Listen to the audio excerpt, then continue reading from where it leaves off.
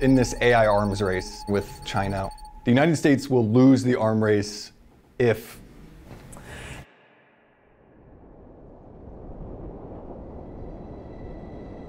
Oak Ridge, Tennessee, the site of uranium enrichment for the Manhattan Project.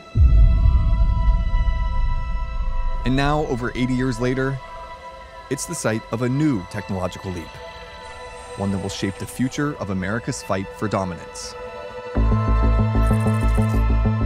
The enemy is China. Their weapon, digital warfare.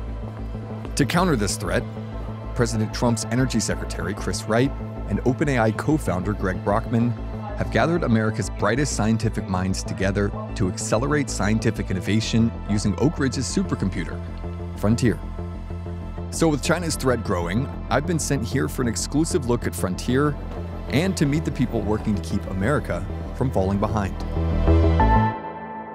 You've used this phrase, the new Manhattan Project. What does that mean and what are the stakes? In the Manhattan Project, it was critical that we developed an atomic bomb before Nazi Germany did. Think of the world today if they had led and had an atomic bomb before we did. The world would be unrecognizable. AI's been around for a long time, but it's hitting critical mass now. In the next few years, AI is going to change our world, not just economically, but in science and also in national defense. China is working aggressively at AI. If they got a meaningful lead on us in AI, it will be a different world in the future. We have to lead and win the AI race, just like we did Manhattan Project. This is Manhattan Project 2. The last 4 years, do you feel like we did a good enough job of keeping abreast of our competitors? And what will the Trump administration do differently compared to the Biden administration? You know, the last 4 years seem to be consumed with theology regarding the environment. We're more interested in helping other countries than we were our own. So we're here today with the Energy Secretary, with my good friend Congressman Chuck Fleischmann, to see what we can do to make certain that America remains at the cutting edge and that we're doing everything we can here in Tennessee to make that so. For folks at home who are asking why nuclear specifically, why not coal, why not natural gas, what makes nuclear inherently different from those other sources? Today, the United States mostly runs on oil and natural gas. Those are our two dominant energy sources. But what could become big to the scale of oil and natural gas? Nuclear. It's the only technology that works whether the sun is shining or the wind is blowing. Nuclear just provides electricity, but in the not distant future, nuclear will also provide high temperature process heat. That is the most important energy source in the world. If you want to make steel or plastics and aluminum and all the materials we build everything around us, you need high temperature process heat. There seem to be two camps when it comes to AI globally. One camp saying collaboration is a good thing, and if any country makes AI advancements, it will benefit all of us. Others saying, if the countries making those advancements are China or Russia, they're not going to share that information with us. That's dangerous. Where do you fall on that question? I think what we have to do here in America is out-innovate everybody on the planet. And creating energy security is a big part of that because this is an inherently energy-intensive business. Russia, China, and other countries, South Korea and France. Not only our enemies are in this sphere, our friends are in this sphere. America needs to win. It is critically important that we have nuclear as part of a key all-of-the-above energy portfolio in America. We will lose the AI arms race if we strangle innovation. We need to unleash American energy, and if we do that, we will win the AI arms race. We will win Manhattan Project 2. And to ensure the success of this new Manhattan Project, public-private partnerships are forming. In fact, today's event marks the beginning of a collaboration between the US government and OpenAI, represented by co-founder Greg Brockman. Brockman's shared faith in AI has sparked intense opposition, drawing parallels to the resistance nuclear technology faced following World War II. Fears of nuclear fallout became so strong that even the creator of the atomic bomb, J. Robert Oppenheimer, spoke up, calling the formation of atomic energy a very grave crisis. Brockman, though, does not view AI as a crisis, but rather as an opportunity for extraordinary growth, not just for technology, but for the human race. We heard the Energy Secretary talk about this new Manhattan Project and how nuclear energy is going to power the work that you're doing at OpenAI and the work that others are doing in the space as well. Why nuclear? Why is it important for your space? Well, historically, I think over the past couple of years, the U.S. energy grid has not grown very much. That is something that President Trump and Secretary Wright, they are actually very enthusiastic about increasing the supply of energy because it is necessary for such energy-intensive manufacturing processes as what we do. The thing that you should think of AI as doing is manufacturing energy into intelligence. And one of the things about AI is that it not only is something that consumes energy, but it actually can unlock more energy. It can increase efficiencies. It can make it so that America is able to produce more. Right now, folks think of OpenAI as more of a chat feature you can talk to, but you say that's going to change in the future as it becomes more integrated. What does the future of OpenAI look like? Our goal is for AI to be something that is in many different facets of life, and I think that this has been true in people's daily lives. But if you look at the kinds of applications that are starting to come down the pike, that we're seeing knowledge work, that we're seeing people being able to come up with solutions they wouldn't be able to otherwise. Like, it's very clear at this point that AI is going to be the most important economic driver of the future. All right, tell us about the 1,000 Scientists AI Jam. This is such an exciting day for us and for the scientists at the national labs, because we're bringing together our AI with the work that they are doing. And so 1,000 scientists are exploring how to use artificial intelligence to accelerate their work. I've been talking to a number of them, some people who are using it to advance nuclear fusion research, to come up with novel designs that would normally take weeks to do that they can do very fast. I'm talking to people using it for biology and various other kinds of research. To better understand the research the frontier will accelerate, I spoke with the director of the Neutron Scattering Division, who oversees Oak Ridge's neutron source, a system that provides neutrons for studying the atomic structure of materials. So what does atomic structure have to do with the digital arms race? As I found out, this research has massive applications for one of America's weakest links: manufacturing. This is a sample can, so this machine is specifically designed to measure the structure of whatever you put in that can. And that can be anything you want. I mean, it could be table salt, but if you put a material in there and put it in the neutron beam, the data you get out of the instrument will tell you exactly with atomic resolution where all the atoms are inside. So what they do is they take that data and then they shove it into a machine learning or AI, and the AI looks at it and says, okay, now for the next layer you need to do this because it's getting too strained in this place. So it's steering the experiment as it goes. So this is one of the big things. And what's interesting, you can measure real engineering materials. So that's a cylinder head assembly for a car. That's an actual operating gas engine. You can put that whole thing in the neutron beam and you can run the engine and you can synchronize the engine with the neutron beam pulse, and you can look at what's happening in the combustion chamber. What's the interest is to make materials stronger, lighter, and cheaper. With the AI, I imagine also you can model out a million different variables. You have the possibility of having so much data that you can train the AI model on, that it will become very accurate in its predictions. I mean, they can train a ChatGPT-sized model on Frontier very, very quickly, and that's what the research community are doing. This is what's coming out of the detectors. These peaks are what we would call diffraction peaks. The position in that direction and the height, that's the data which is telling you where the atoms are. So you need something, some computer, some human intelligence or artificial intelligence to interpret that pattern. I mean, when I explain it like that, it sounds quite simple, and in principle it is beautifully simple. The director then gave me a tour of Oak Ridge's impressive target station. But the most fascinating part of the day was when I finally got to look inside Frontier, a machine taking America from the nuclear age into the age of artificial intelligence.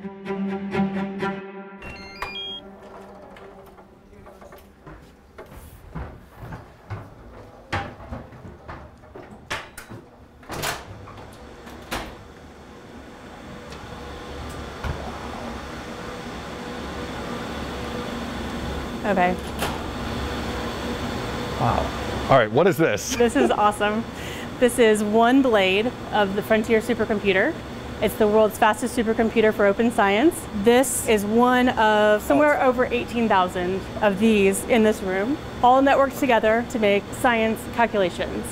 For the person at home who has a computer set up, they got their laptop, their phone. Yeah. How much computing power are we talking about on one of these blades? Huge. This is probably 50 times your laptop, just this one. When we're using our laptop, we're asking it to do a lot of things. When scientists are doing this, they are writing algorithms that have billions of parameters. We're working with some folks from GE designing a new aircraft engine. The amount of parameters that they're looking at is unfathomable. And so they need those really, really fast calculations to make their simulation usable to make decisions for their business. So this system was debuted in 2022? Correct. How much is it able to be modified to make sure that it doesn't become obsolete? So when we buy these systems, the technology doesn't exist. We make the procurement and then we design them hand in hand with the vendor. In this case, it was Hewlett-Packard Enterprise and AMD. For example, the cooling technology here, we push them to make warm water cooling, saving us at least 40% in our energy costs. And then we push them to design chips so that we could make them available to our scientists. A year later, you could buy this chip. Wow. What sort of possibilities does this technology open up for the future of energy and research in America? We could run protected health data, which is a huge area for us.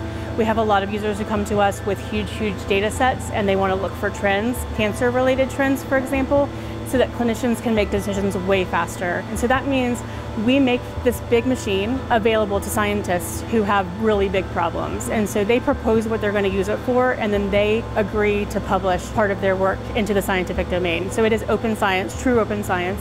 It is for the greater good. Everyone benefits from the work done here. We don't do the secret stuff because we want it to be available to the public. Wow. As I wrapped up my day, the sense of optimism became palpable. Because despite America's growing tension with China, the scientific community at Oak Ridge sees an opportunity to be the global leader in innovation. But as I prepared to leave, something unexpected happened. I was told a man was on his way to take me back to the birthplace of Oak Ridge, back to a place of historical significance and secrecy.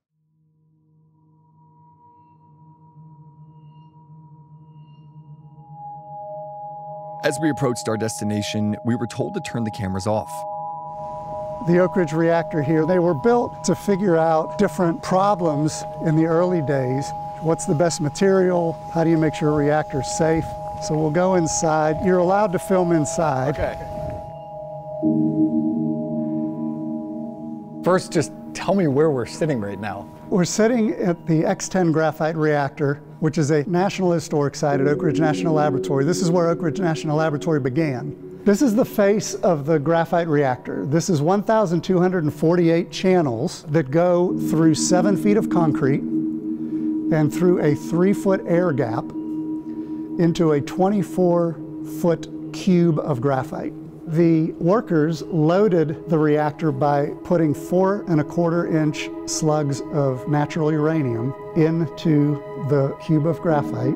They loaded 31 tons and the reactor went critical. It began operating on November 4th, 1943. And then after the uranium was irradiated, workers would take it next door to a chemical separation facility, and their workers, behind a great deal of shielding, would separate out the plutonium from the irradiated uranium. The graphite is a moderator that slows down neutrons. So uranium neutrons circulate when there's no neutron absorbing material to stop them.